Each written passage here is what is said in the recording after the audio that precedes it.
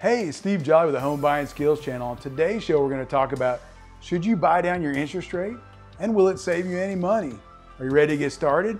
Let's get to business.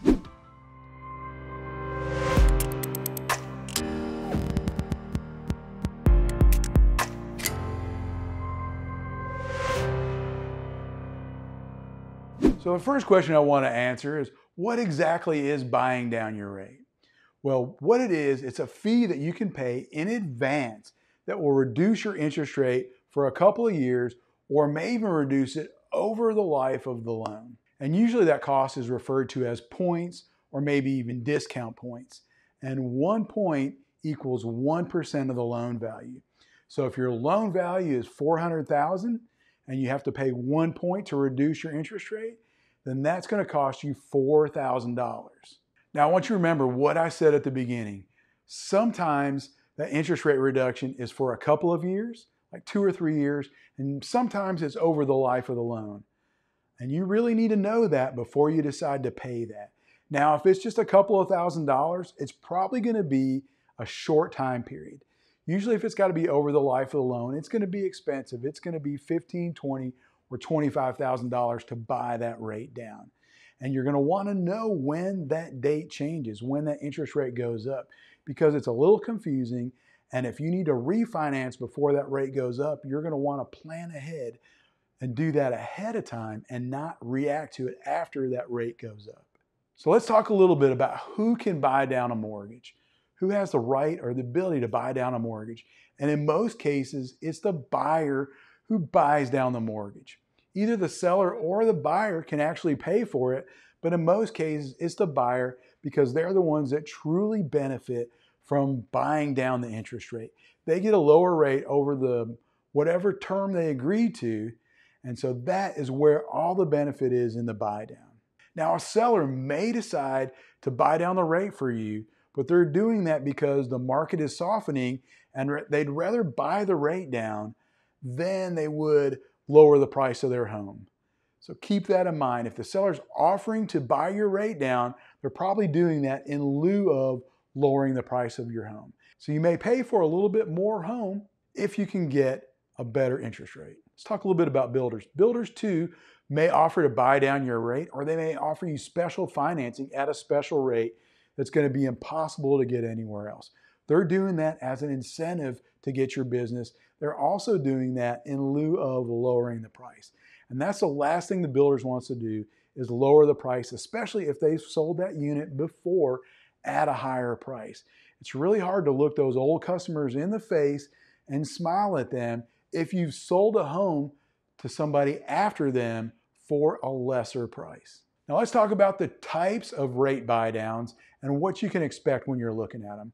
And the first one is sometimes called an evenly distributed rate buy down. And that's just a fancy name, which means that your rate is going to stay the same throughout the life of the loan. So if you buy it down 1%, it's going to stay at that level from the first day of the loan to the last day of the loan.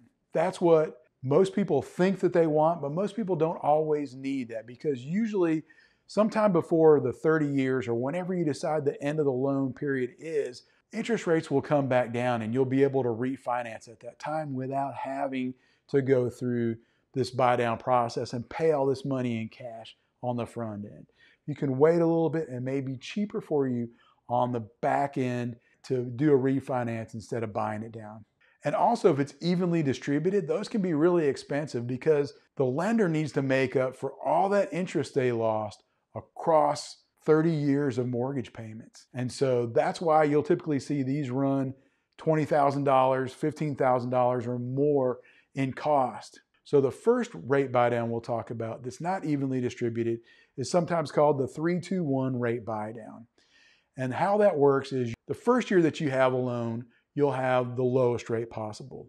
In the second year, it'll go up a little bit. In the third year, it'll go up a little bit more, and then it'll stay at that rate for the life of the loan. So that way, this may get you through a couple of years of lower interest rates, and that'll give you some time to refinance when the rates drop down again. So this is a less expensive way to obtain the same thing as that evenly distributed rate buy down. Now, if you don't think you need 3 years before interest rates drop, There's typically a 2-1 buy down, and it works the same way except it's one less year. So your first year you'll have one rate, your second year you'll have another rate, and then after that it'll stay steady at that rate for the life of the loan, and then you can refinance that one whenever you want to. So let's talk about some of the pros of buying down the rate, and the first one is it very well save you money.